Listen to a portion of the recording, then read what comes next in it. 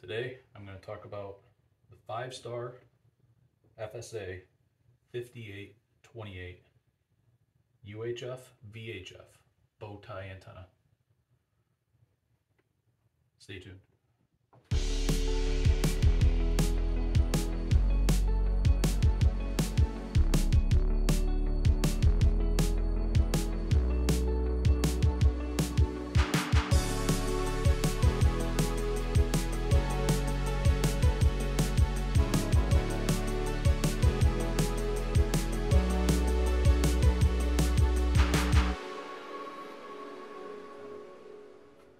I got this on Amazon.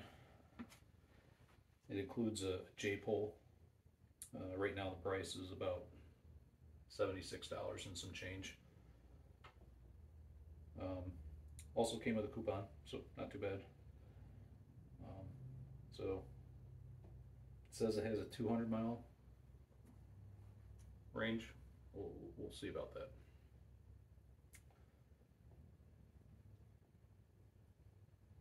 So, without further ado, let's open it.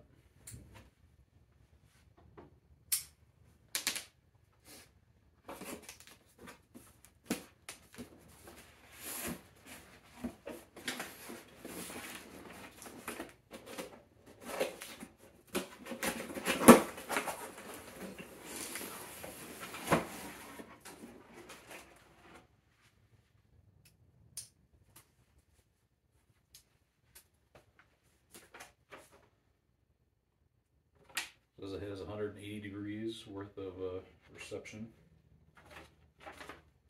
It'll obviously be better if you point it at where the tower is.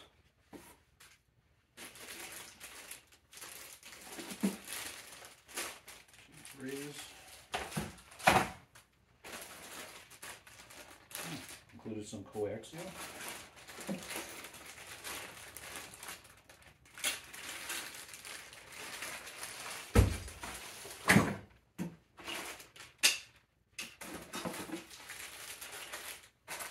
J-pole. It's awesome that this came with it.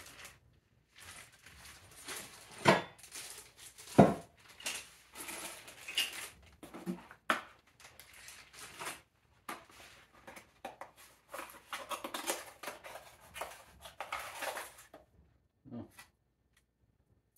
that looks like the booster. Yep.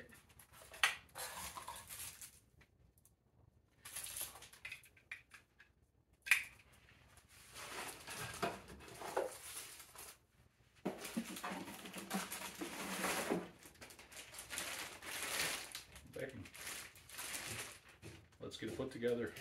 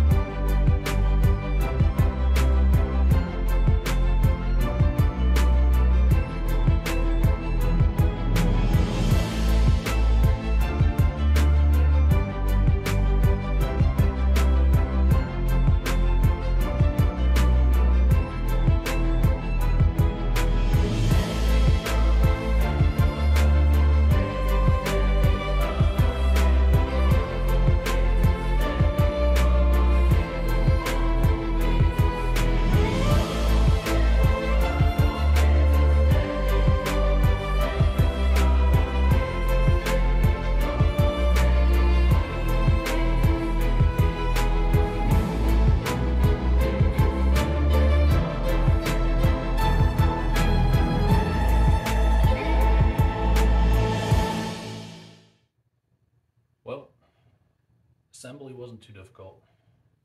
Would have been better if I didn't put the backing on backwards. The directions, they were in black and white. They could have been a little better, but it was very easy to misplace or to miss the fact that the holes were in the front, which was necessary for these plastic supports for the front arrays. Besides that, easy. If I noticed that, I could see this being less than 15 minutes. Alright, so I'm outside now. I already have my antenna set up. What I have is, I'll show you right here. Oh, hey kitty. Hey. Come to help me? So, I already have it set up with a Bowtie. It's a channel master up on top, and I'll put it in the comments. It's a great antenna. The one below it, also very good antenna. It's a Yagi, it's a General Electric. Not very expensive. The channel master up on top, that was about $200. Whereas the Yagi right below it, that was about $45. Differences, just so you know, the bow ties, they do bring in UHF and VHF. Yagi, just UHF. And it's also extremely directional. It's great at picking up at distances, but it's very specific to the direction of wherever the tower is. So that's just something to keep in mind if you ever decide to use that. In my case, I want to try to use 2 bow ties.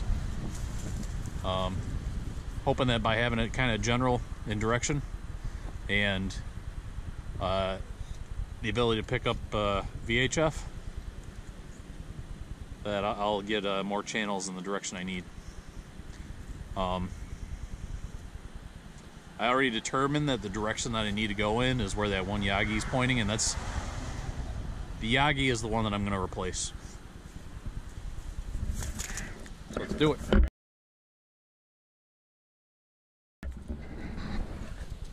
What? Don't give my shot, kid.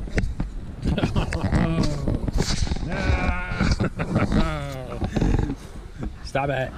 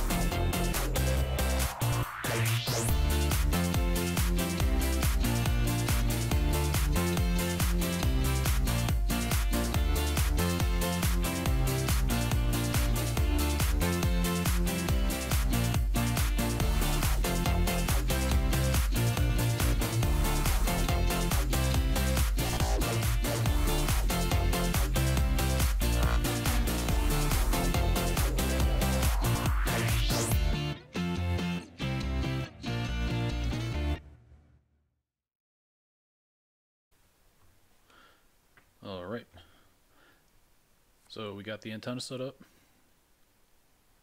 I went ahead and came back inside. I have the HDHomeRun app set up on my computer, and what you see here is the 2 different HDHomeRuns. This is the app, and it's within the settings screen, and the Duo, I believe, is the one that I have connected to the new antenna. So let's give it a scan and see what we got.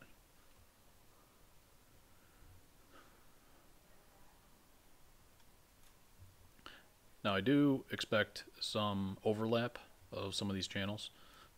The Bowtie antennas have a tendency to pick up a large array of different channels, especially if they're relatively close to where you live. So what I do with the HDHomeRun is, if there's any overlap, I pick which one is pointed at the corresponding tower, and I unselect, and I'll show you when I get the opportunity here. I'll show you how to unselect the antenna that's not pointed at that tower to get priority. So you can see some overlap here. So both are picking up, channel 8. I want to deselect the Connect 4K for those.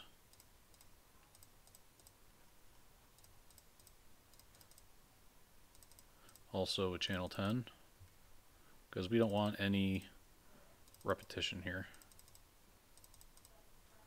So all of these are pointed at the correct station. Cross those out. Let's get Fox crossed out. And that's what we got. Alright, so let's see how it does. No mistaken center for surfing old Hollywood glam in this behind-the-scenes photo shoot. Only ET can reveal the Emmy winner is among this year's Time 100 list of most influential people in the world. One of the things I have going for me is that I'm not. So these are the Buffalo stations. Just like the honest answer sometimes, even if it's. See how CBS looks. I'd like to buy about a U, please. We have a U for the young lady. We have 2 U's for you. So, no more vowels. You have almost $3,500. What do you want to do, Austin? I'd like to solve. Right. Line. Its authenticity cannot be confirmed, but Well, it seems like the video quality is great. The only thing I'm disappointed on was I wanted. Let me Something that no one in the world can ignore. let me mute that. A little disappointed because I didn't bring in channel 6. So what I'll do here is I'll show you guys what I do in order to bring in the best signal possible.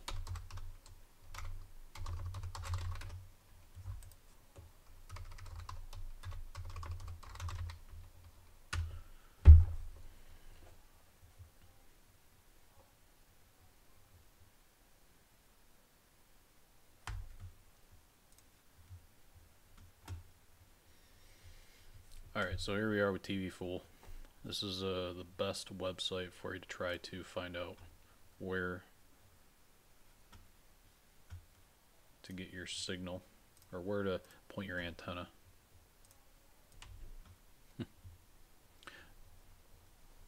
Alright, so I'm going to put in a random address that I grabbed off Zillow. So, no, I don't live here. You just put in your address, Williamson,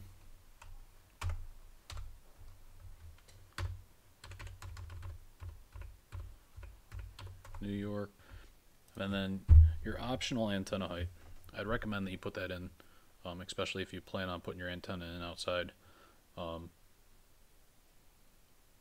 It'll tell you generally how strong the signal will be based on your antenna height. So I'm estimating that my pole is maybe 30 feet. It's probably less, but if I hypothetically had a pole at this address, this is what I would put in. And here's what it gives you. It gives you the strength and the direction of the antennas. So if I were living at this address, I would probably point my antenna in the direction of these channels here, and probably in this direction as well. I might even get a third if I want to spend the money, for channel 6 and 2 and 26. The nice thing is you can also see what channels are UHF and what are VHF. There's actually a number at this location that are VHF.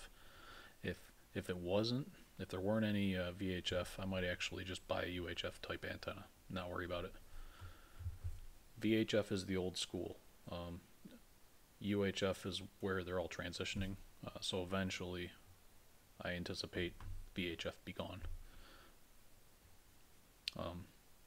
But what I would do is first I'd check out the channels, check out how strong they are, what direction, and then I would probably download an app on my phone or use an actual compass and determine the direction that these antennas need to point.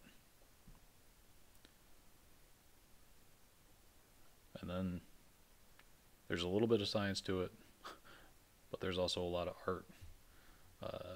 Signals can do funny things.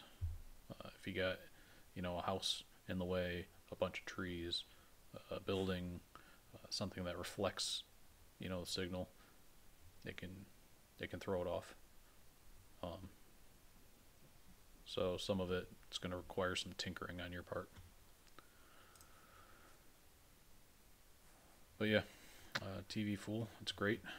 I'll also put that in the comments. I'll put the antenna that I'm using in the comments. The other antenna that I have for the other HDHomeRun, I am using a wine guard booster on that one to pull in the channels from Buffalo. For me, Buffalo are more of an edge range. So you can see here 24 and 19. That was probably the strength that I had for those Buffalo channels. It wasn't very strong, but the fact that I had a large antenna, that I had a booster, and I put it outside, at a good height, I was able to pull those in, and I'm able to pull them in with relatively little